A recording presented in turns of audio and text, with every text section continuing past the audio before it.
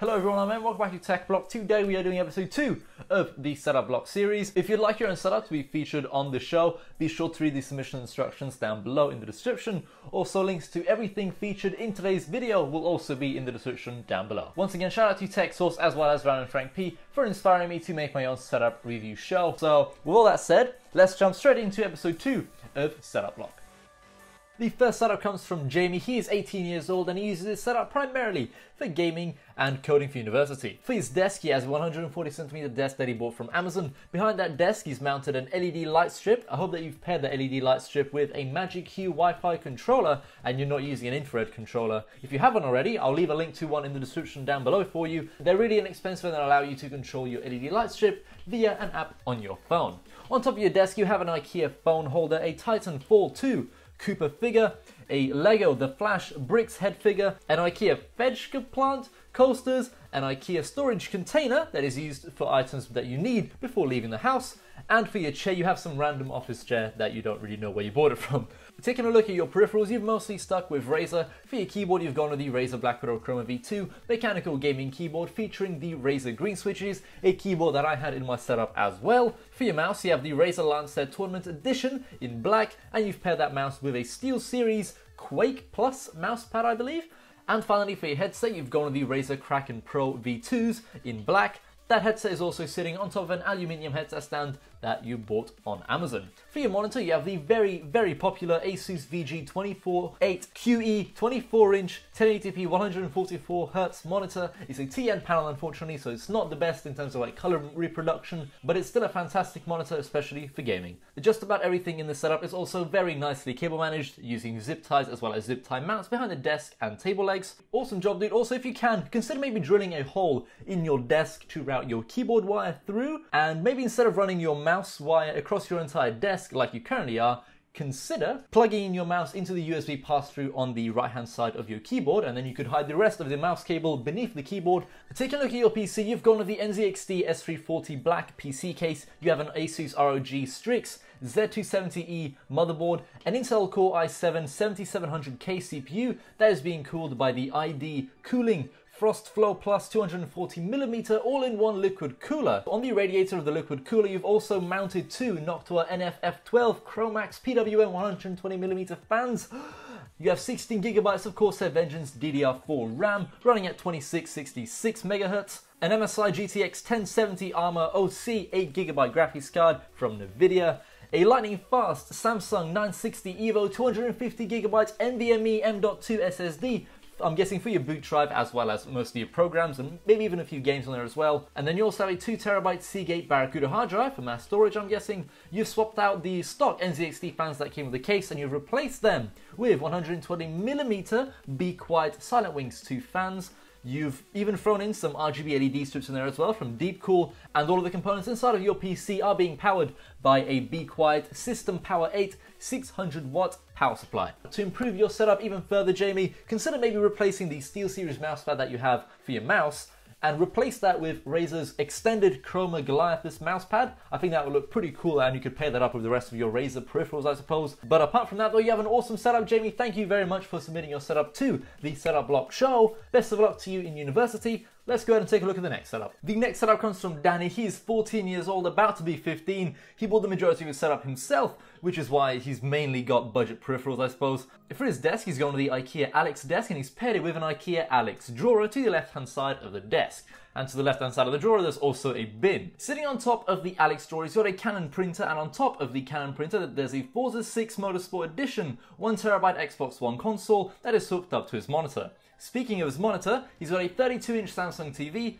and to the right of that TV there's even a table lamp. For his peripherals, he's mostly stuck to like budget peripherals, I suppose. He's got the AFX K01 keyboard that he got from PC World, a RAT Tournament Edition mouse, and a Glide Tournament Edition mouse pad from RAT as well, I'm guessing. To the left of the keyboard there's also a wireless charger for his iPhone X. For his PC, he's got a Surface Pro 4 laptop that he mentioned is a temporary fix until he gets his new PC on his birthday. That was on May 26th. So happy birthday, Danny. I hope you got your new computer. Taking a look at the specs of the laptop, it's got an i5-6300U CPU, 4GB of DDR4 RAM, a 128GB M.2 SSD for his boot drive and programs, and a 0.5 TB hard drive for mass storage. And it's also got Intel Iris graphics, so I'm guessing you don't really use the laptop for gaming, as you know it's got Intel Iris graphics. It probably can't run many games apart from like Minesweeper or something. Taking a look at the cable management of the setup, even though you are on a budget, I'm really glad that you've actually invested into some Velcro cable ties and you've cable managed this setup quite nicely. As you can probably see, there's no actual cables like in sight, I suppose. Everything's like, you know, nicely cable managed using those Velcro cable ties. Also, he mentioned that his setup is currently a work in progress and he's probably planning on adding many more things to it in the future. But for a budget setup like this, I suppose you've actually done a really good job. I've noticed that you also didn't include any headphones or speakers for your setup, so I'm guessing you either don't have any, or you maybe forgot to include them in the setup, I suppose. And if you're planning on keeping the TV, consider maybe picking up like a soundbar to place underneath the TV. I'll leave a few links in the description down below to some budget soundbars I found on Amazon for you, if you're interested in actually picking up a soundbar, I suppose. Anyway, thanks for submitting your setup, Danny. Hopefully you've gotten your brand new PC for your birthday, and best of luck to you upgrading your setup in the future. Let's go ahead and take a look at the next one. The next setup comes from Ammar, and oh my god, look at those 200mm front intake fans on the front of his PC case. They look crazy, they've got red all over him, and genuinely it looks so cool, dude. I'm loving the black, white, and red theme you have going on throughout your entire setup. You've really done a really good job there. I'd begin by telling you what desk the setup has, but we don't really know, because he doesn't know what desk he has in his setup. But what I do know is that the surface on top of the desk is actually glass. So you probably don't want to be drilling a hole into the desk to route like a keyboard wire through, as you know, it might not end well for the desk if you drill a hole in the glass desk. Anyway, take a look at the monitor that's sitting on top of the glass desk. He's got an Asus 1440p 75Hz IPS monitor. Now, he didn't leave a model number in there, so I googled it, and I believe it's the MX25AQ monitor, so I'm guessing it's like a 25-inch monitor. And damn, look at the bezels on the monitor. They pretty much don't exist, apart from the bottom one, of course. These monitors are basically perfect for like a multi-monitor setup, thanks to there being almost no bezel on the sides. For his peripherals, he's gone with the HyperX Alloy FPS Pro keyboard, a Razer Death Adder Elite mouse, and a massive, extra large black and red mouse pad from Red Dragon. Nicely incorporating more of the color red into your setup, I suppose. Even your headset is red, and it's the HyperX Cloud Alpha headset paired with a HyperX 7.1 virtual surround sound card. To the left of the monitor, there's also a modded PS4 with a paint job. But unfortunately, he didn't include any photos of the modded PS4 with the paint job, so we don't really know how it looks like, to be honest. So instead, let's go ahead and take a look at his awesome PC instead. For his CPU, he's on the AMD R5 1600, that is overclocked to 3.9 GHz. It's being cooled by the NZXT Kraken X52 all-in-one liquid cooler. He has an MSI B350 Gaming Pro carbon motherboard, 16 GB of G-Skill Trident Z RGB RAM running at 3200 MHz. Personally, that is the RAM I want to get in my own PC. It just looks so cool, especially when you pair with like an RGB wave effect on the RAM. It looks so cool. So you better be happy that you have it, but you've just got your set to red to match the rest of your black, white, and red theme.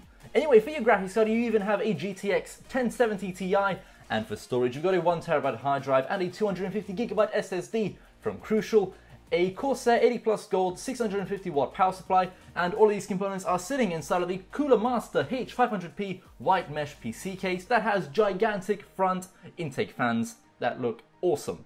Your PC is a beast, and I think you should really add some custom sleeve cables into the PC, perhaps like some black, white, and red, you know, custom sleeve cables. I'll leave a few links in the description for you so you can check out some, you know, budget-friendly sleeved cables that you can place inside of your PC. For cable management, you've also done a really good job, both for your setup and even inside of your PC as well. I see that you've even stuck a power strip to your desk to keep it off the floor, so fantastic job there. But I can see some cables running from your monitor, and that's really easy to fix actually. Just pick up some Velcro cable ties and tie those cable ties to the back of your monitor stand. But apart from that, Ammar, you've got an awesome setup here. I'm loving the actual effort you put into this setup to keep that consistent theme going throughout the entire setup. It looks awesome. So thank you very much for submitting your setup, Ammar. Best of luck to you upgrading your setup in the future, I guess. That's going to be it for today's episode. Everything that you saw in today's video is going to be linked down below for you. So if you saw anything that you liked in anyone's setup, check out the links in the description down below. Maybe pick it up for yourself, especially that RGB RAM. It looks sick. And if you can support DDR4 RAM in your PC, get that RAM. It looks awesome. Anyway, thank you very much for watching episode 2 of TechBlock. In this episode, you may have noticed that I did change a few things up from the previous episodes, and that's mainly thanks to the feedback I received on episode 1 of the series. So thank you very much to everyone who left feedback. I feel like I've actually applied some of it to this newest episode of Setup Block, I suppose. So if you have any more feedback that you can give me on this Setup Block series, I suppose, be sure to let me know in the comment section down below. But apart from that, thank you very much for watching, and I hope to see you in another episode soon. Goodbye.